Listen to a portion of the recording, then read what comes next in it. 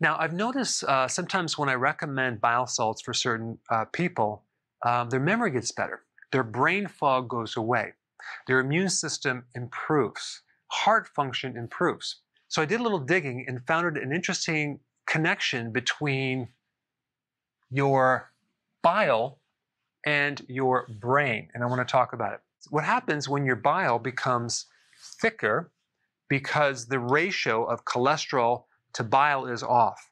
In other words, you have too much cholesterol and not enough bile. Things get thicker. And so because the bile is produced by the liver, and it's supposed to drain through these little tubes, these are called ducts, bile ducts, into the gallbladder. If it gets stuck right here, it's called cholestasis, okay?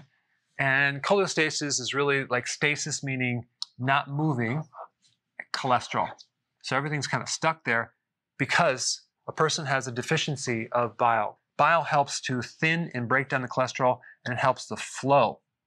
So what happens now is the bile backs up, and the bile is like a detergent. It's very, very toxic to your liver. So it starts creating inflammation, liver damage, and now we lose our ability to detoxify.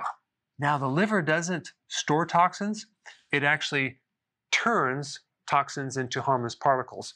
But there are toxins flowing through the liver, and if it can't detoxify, it backs up into the blood, and that goes right up into the brain, and that starts creating brain damage, specifically to the hippocampus. And that relates to both short-term and long-term memory. So I notice when you start to recommend certain things to get this straightened out, a person's brain fog and memory can improve. So the solution is bile salts, okay? And going on a low-carb diet and making sure that your fats are high. You don't want to do a low-fat diet if you have problems with the bile. Why? Because it's the fat that triggers the production of bile. So it's not that the person's eating too much cholesterol.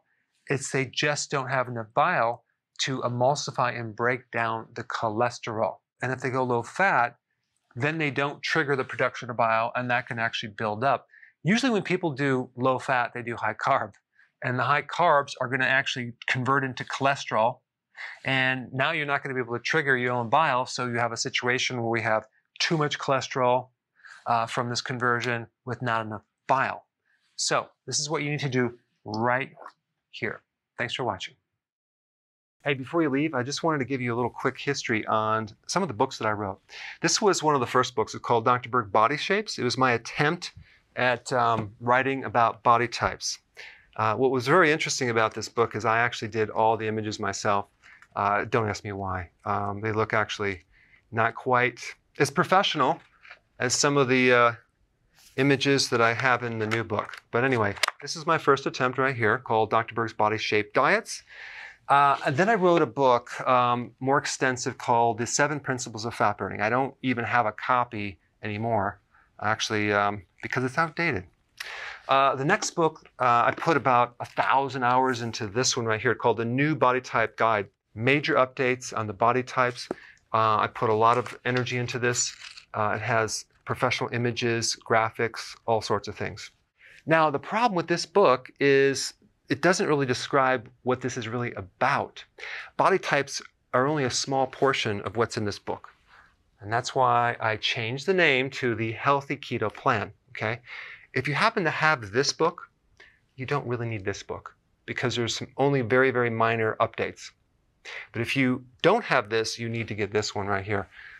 This book goes into every single detail that you would ever want to know about. It goes into the 7 principles of fat burning. It goes into hormones, the body types, the basic keto plan. It goes into intermittent fasting. I talk about the 10 fat burning triggers and blockers and fat burning strategies with a lot of details in every single chapter. I go into body issues that interfere with losing weight. There's very few people that just have a weight problem. They have a lot of body issues, whether it's sleeping problems, stress problems, inflammation, menopause. I cover that extensively in this book. Then I talk about how to get rid of stress, and I show you a technique. Then I get into exercising. And then I have a lot of really good recipes in this book as well. So this is a good reference guide. On my website, if you get this book, you get this one free. It's called Healthy Keto Intermittent Fasting. This is the shortcut, quick guide to this book. And the reason I created this book is to have you, within 45 minutes, learn how to do keto, okay, in intermittent fasting, exactly what you need to do. Then you can fill in the blanks with this book right here. So right now I'm doing a special. If you get this book, you get this one totally free, or you can go to Amazon and get these individually. So I just want to clarify the difference between this book and this updated one right here. If you don't have this, you need to get this right here. That way you can get the exact correct information to do it healthily.